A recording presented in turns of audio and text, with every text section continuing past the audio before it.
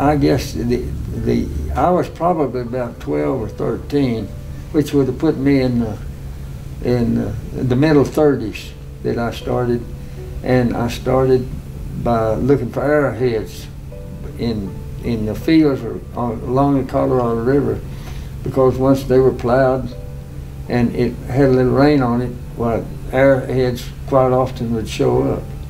And then, of course, I graduated from there up to the fossils that were in this area also. And so I was, at that age, I was pretty well hooked on rocks. By the time Merritt Romans was 12 years old, he started collecting arrowheads in Lampasas County, which kick-started his love of collecting gems and minerals. Over the years, this retired elementary school principal has traveled the world digging and searching for the perfect rocks. In following his passion, Merritt has curated a collection that is larger than the Smithsonian. This collection is housed in his barndominium in downtown Lampasas, and he loves to share with anyone who would like to learn a little bit more about rocks.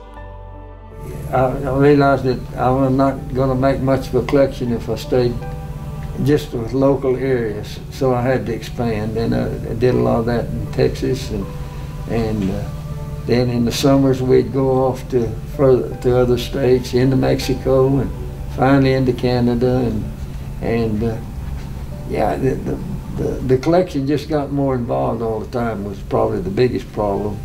And I'm like any other collector. I think all I want is what I don't have, and so just putting the collection together was a problem, but a wonderful problem to have.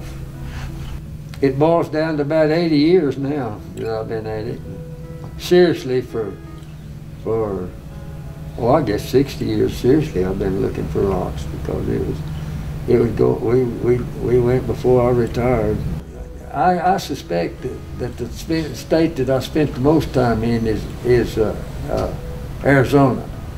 We would every year for many years.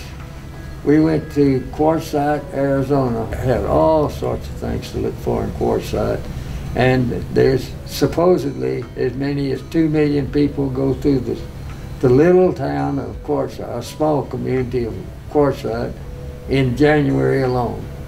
And they're all rock hounds from all over the country. They have RV parks there. They park their trailers in the desert, and they set up. They've got several different dealers there, many dealers, and they also have people like myself that might set up a table on the side of the road and trade.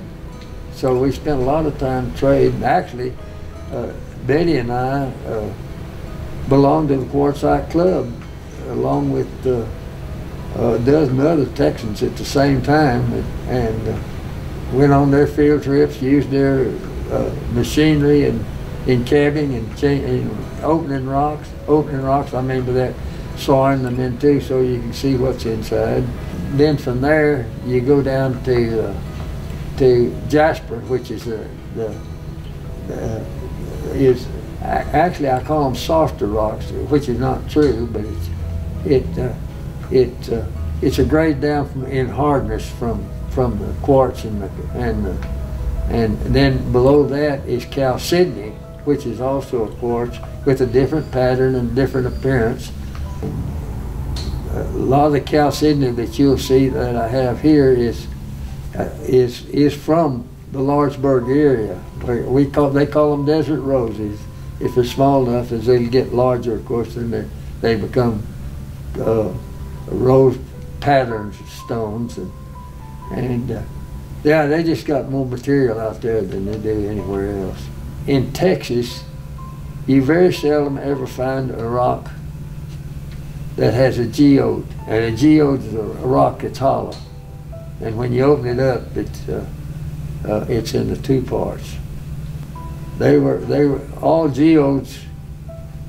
All geodes were of one material, and when they were made, they were all mud at one time, and they hardened into that, and the crystals come together to make the pretty collection on the inside of it. But really, I'm quite content with what I do have. But yeah, if I have an opportunity to pick up or buy or trade one that I don't have, I will. Merritt Romans has been collecting rocks for over 70 years. His favorite thing to do is share his collection and knowledge. He has a sample at My Girls on the Square, or you can give him a call at 512-734-4552 to schedule a tour.